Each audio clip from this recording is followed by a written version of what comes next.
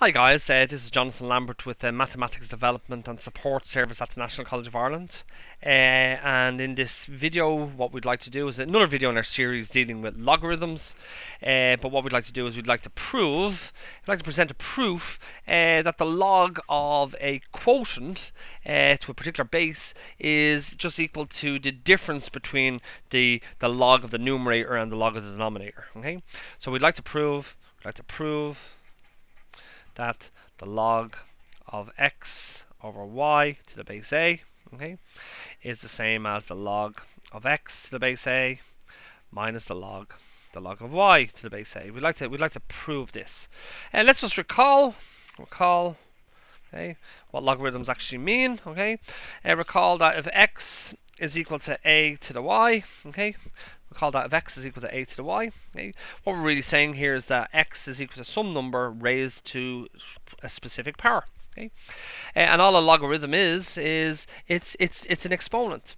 It's the exponent that we need to raise a base to the power of, okay, to achieve some other number. Okay, so actually if x is equal to a to the y, well then what that means is that the log of x, okay, to the base a is equal to y. Okay, so the question here is, what exponent should I raise a to get x? And what we're saying is equal to y. Okay, so that's what this represents. Okay, what exponent okay, should we raise the base a to in order to get x. Okay? That's what a logarithm is. Okay, and so we're going to use this particular identity. This fact that the log of x to the base a is really asking this question here: is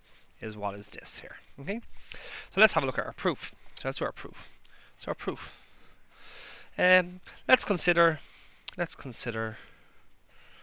okay, the right hand side of this particular equality here. Okay, and let m equal log of x to the base a. So let this particular bit be m, and let log of y to the base a, and let log of y to the base a equal n. So let n equal log of y to the base a. Okay, and what we're going to do now is we're going to consider, okay, these in exponent forms. Okay, so in exponent form,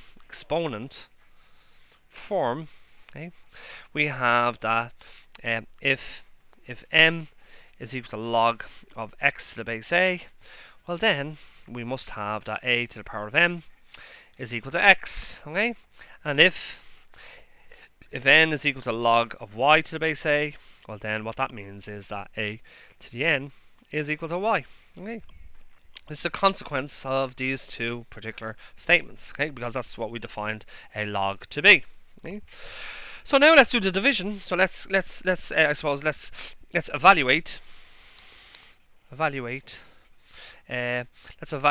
the quotient or the fraction. Okay, so let's evaluate a to the m over a to the n.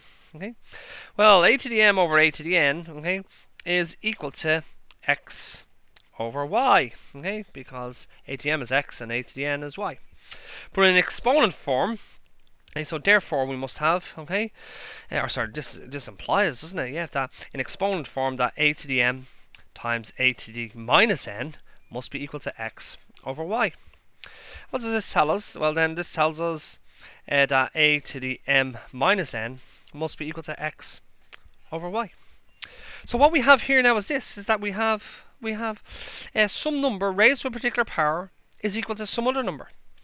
Okay, which is exactly what we have over here. Okay, so we have some number a raised to the particular power is equal to some other number. Okay, so what does this tell us? Well, then this tells us that the log of x over y, okay, to the base a must be equal to m minus n. Okay, so what we have here is that the log of x over y, okay, to the base a must be equal to m minus n. But m minus n is equal to log of x to the base a minus log of y to the base a, which completes our proof. The log of x over y to the base a is simply equal to the difference between the two logarithms. Okay, guys. Once again, this was Jonathan Lambert with the Mathematics Development and Support Service at the National College of Ireland, and I hope that this video was in some way helpful, and more importantly, I hope that it was intuitive. Okay, thank you. Bye bye.